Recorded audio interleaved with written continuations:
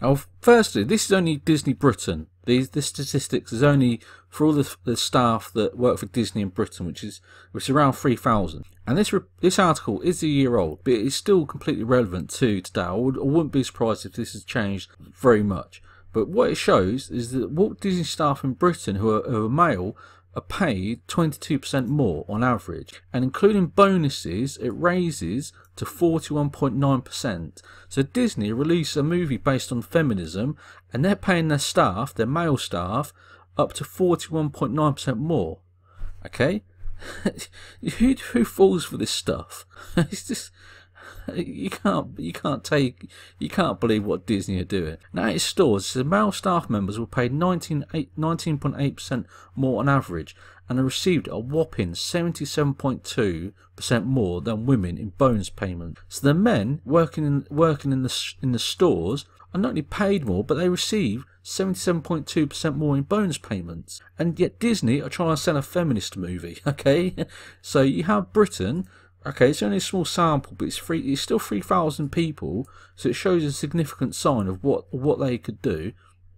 They pay the male staff 22% more, and the bonus payments 77% more. And yet they're trying to sell a feminist movie. Who falls for this nonsense?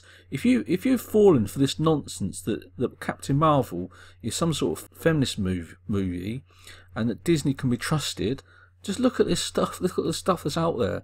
77.2% more bonuses for men, and yet they're going to make they might make $1 billion out of Captain Marvel, and yet they're paying men 77% more in bonus payments. You can't make this stuff up. Who falls for this nonsense? Okay, it's so sad. They are turning feminists into customers whilst paying men in bonuses 77.2% more. Who falls for this nonsense? I can't believe it. It's marketing. I've said it before. Disney are marketing this movie as some sort of feminist, some great feminist movie. It isn't at all. It's just a way for them to make money, and it ends up more in the pockets of men. The 22% more money for the men, and the bonus payments for the male staff who work in the stores, 77.2%. Yeah, and all right, now this article is a year old. But this movie was announced 4 years ago. So 4 years ago, Disney said we're gonna release Captain Marvel. We're gonna release a female-led movie. Yet three years later, they're still paying the men 77.2% more in bonuses. Who falls for this nonsense? If you think that Captain Marvel is like some sort of feminist movie or feminist movement, don't be fooled. Please do not be fooled. They are paying their male staff 77.2% more in bonuses, and people fall for it. It's really sad to see. It's really sad to see how a company can do this. They pay the male staff more.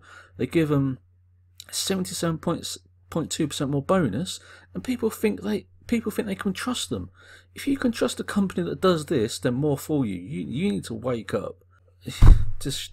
I can't believe it. I can't believe that people fall for this rubbish.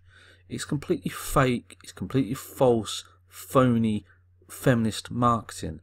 Disney are trying to turn about 100 million feminists into customers, and yet they're doing this. They're paying the male store workers 77.2% more in bonus payments. It's just a robbery. It's a scam. This needs to be called out. And this is only 3,000 people. Okay, if you multiply this across the whole of the staff around the world, I believe it's somewhere around 150,000 staff around the world. I might be wrong, but it's a significant number. Okay, so that's just Britain, 3,000, and they're getting 77.2% more bonuses. You just think how much internationally more men are getting in bonus payments more than women. You could be talking millions, many millions of dollars that men are getting more in bonus payments than women, and yet they release a feminist movie. Come on, wake up, people. If you're a Captain Marvel fan, you've been sold a lie. You've been sold a con. Okay, you're going to go and buy a ticket to see Captain Marvel, and that money is going to go to men. Okay, there it is. There, we know it's going to happen. 77.2% more bonus payments than women. Please don't be fooled. If you've bought a ticket, try and get your money back. If you've gone to see it, don't go and see it again. Don't buy the DVD, because it's just a scam. This movie is a scam. 77.2% more bonuses for men than female, and that's the store workers. They're not well paid store workers, I would imagine. I might be wrong, but they won't be great. They won't be well paid. I won't believe. Yet the men are getting 77.2% more in bonus payments. Come on, this is shocking. And millions of people around the world are going to watch this movie thinking, oh, Captain Marvel, feminism, yeah, let's go become feminists, let's go support feminism, let's go support the Me Too movement. And yet Disney are rubbing their hands. And when the men want the bonuses, they'll go, hey, here you are, male, you're a man, here's your 77.2% more bonus than a female. And you're falling for it. Please, do me a favour. This can't continue. This is embarrassing. Okay, it's clever marketing. I hand it to them. It's very sophisticated, very clever marketing.